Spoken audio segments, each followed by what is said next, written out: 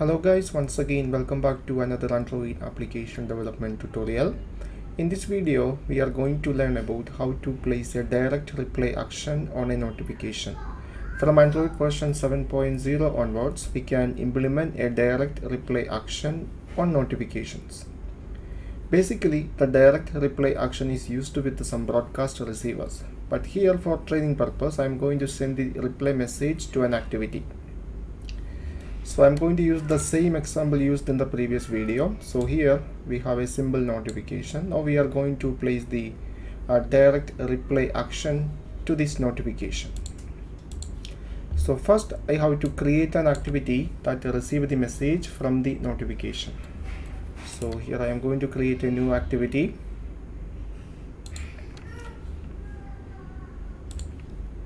So here I name it as remote receiver.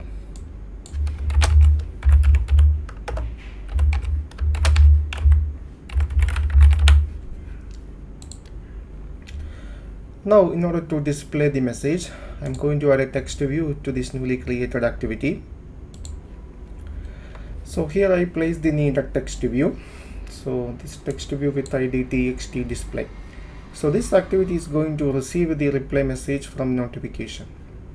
Okay. Now go to main activity. So here this method is create a simple notification. Now we are going to implement the direct reply action to this notification. Okay, so first thing we need some string resources for identifying the message in the target activity. So here I create some variable final string, I name it as txt reply.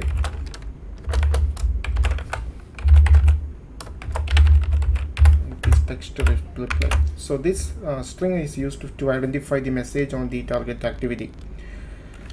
So now we can specify the code for implementing the direct reply action. So first thing we have to check the current device is running on 7.0 or above.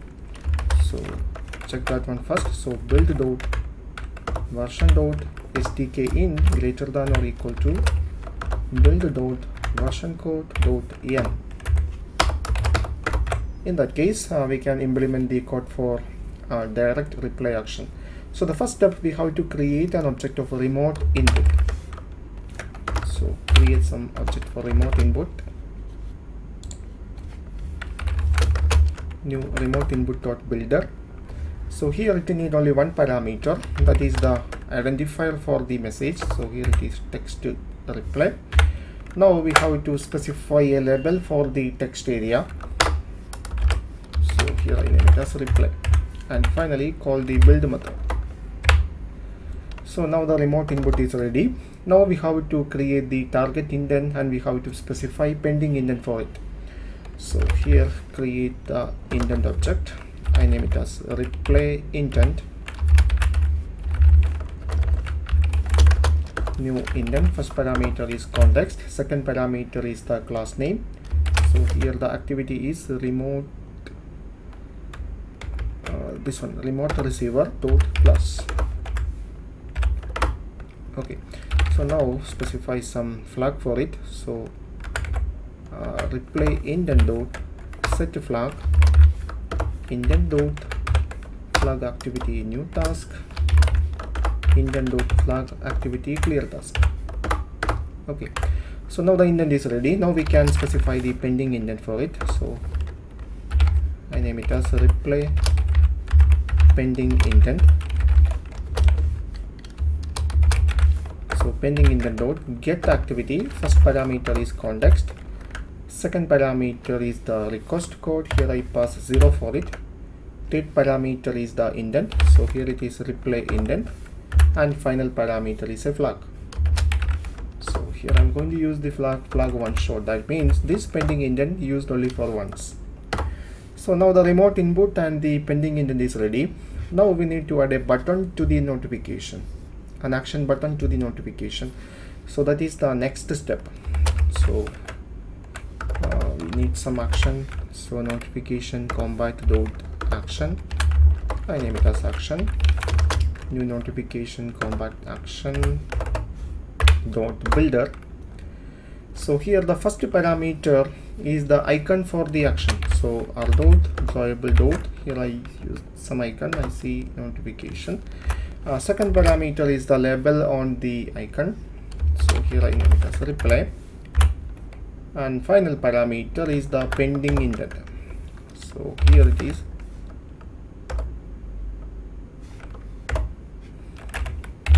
Reply pending indent.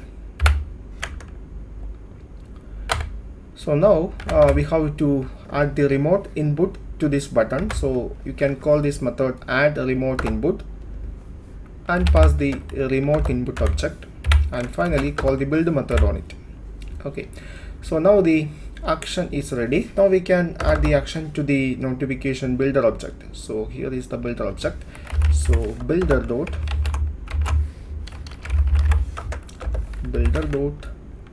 add action and pass the action. So here we implement some direct reply to the notification.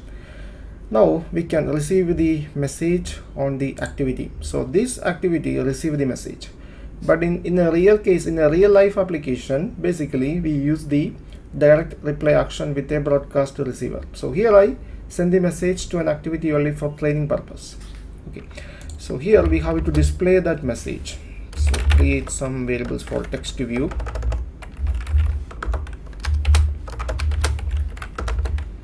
Name it as text view.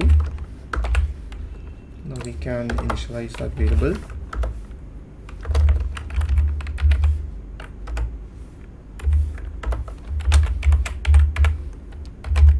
This txt display. Okay, so now we can get the message from the indent. So create some variables for bundle. I name it as remote reply. So remote input dot get a result from indent and get the activity indent. So now we can get the result.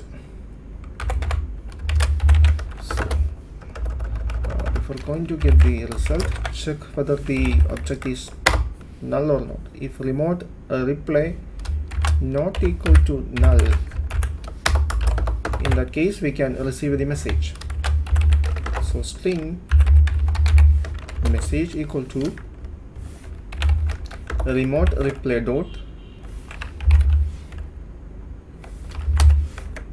get character sequence. Now specify the key for the data. So here it is main activity dot txt reply. Now typecast that one into string.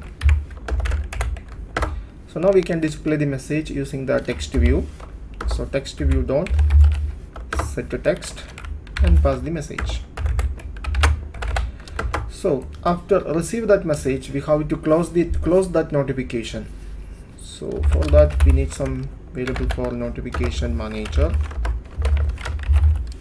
Get system service notification service. So here we have to typecast this one into notification manager. So now we can cancel that notification. So notification manager dot cancel. So you can cancel a notification by its ID. So here it is main activity dot notification ID. So now the project is ready. Now we can test our application. So I run the project. So this virtual device is running on Android version 7.1.1. So in this device we can implement direct reply action. So I issue the notification. So here is the reply button. So I click the reply button. So here you can see now a text area is available. So user can type a message, hello from simple notification. So this is the reply. Now I send that message. So now that message available on the target activity. So this is how we place direct reply action on an Android notification. I hope you understand the concept. For getting more Android tutorial updates, please subscribe this channel now. Thank you for watching. See you in the next episode.